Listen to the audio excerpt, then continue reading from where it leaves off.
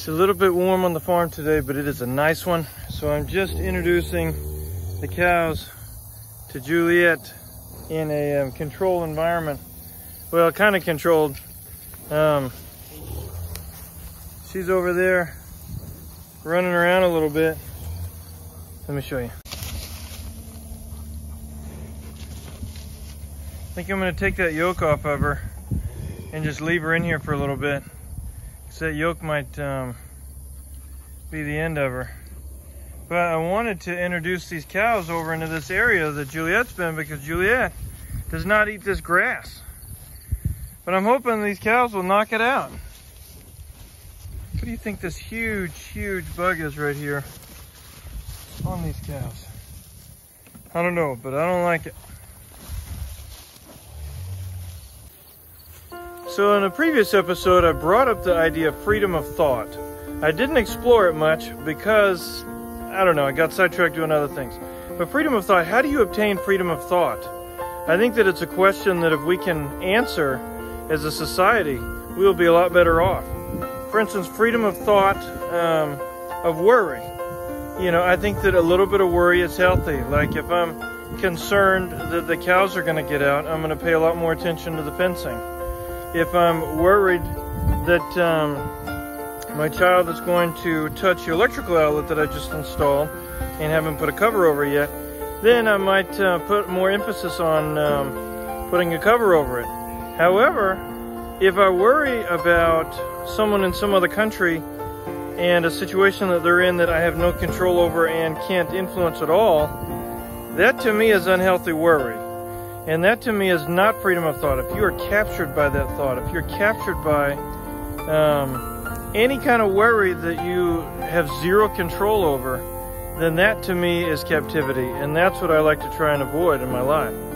And so I love seeing cows and animals just kind of in their natural state, just going and eating and having a good time. So freedom of yeah, I think freedom of thought is so awesome. And you know, what about if you're concerned or worried about what someone else is going to think or say or do because you've done something? You know, what do you do in that instance? Because that's real. That is real. And what do you do if you're worried about that? One thing you can do is go and talk to them and try and figure out what exactly they're thinking. Now, you're liable to not get the full truth because they also are concerned about what you're thinking. But think about what freedom of thought means to you.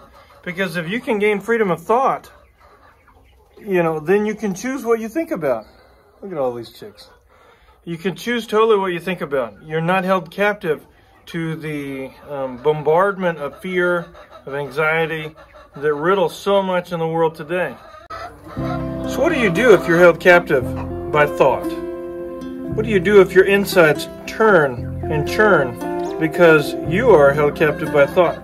You're worried about something, you are maybe addicted to something, which is causing your brain to need or want or have a strong desire for a substance or something like that. That's not freedom of thought. Freedom of thought is, hey, right now I'm going to think about this regardless of the other outside circumstances that are plaguing me. I think freedom of thought will mean something different for each one of us. You know, it depends on our circumstances and our life situation. I think that, like I said earlier, a healthy concern over someone else is much better than not having concern over anybody. And so having a healthy concern, something that you can take action upon and help, I think that that's extremely valuable and very, very healthy. But freedom of thought, you know, ponder on it. Think about it. Are you held captive by your own thoughts? Are you controlled by your thoughts? See, like this dude right here. I doubt he is held captive. Are you held captive by your thoughts? Do you worry about a lot of stuff? Oh, it's bright here. Let me turn the angle. You know, are you held captive by anything? By your thoughts? Right now, buddy, I'm talking about having freedom of thought. Do you think you've got freedom of thought? Well, Because he doesn't know, I think that he really does. You know, what would you worry about? What thoughts would plague you? I think that as Jesus taught, we need to be more like children.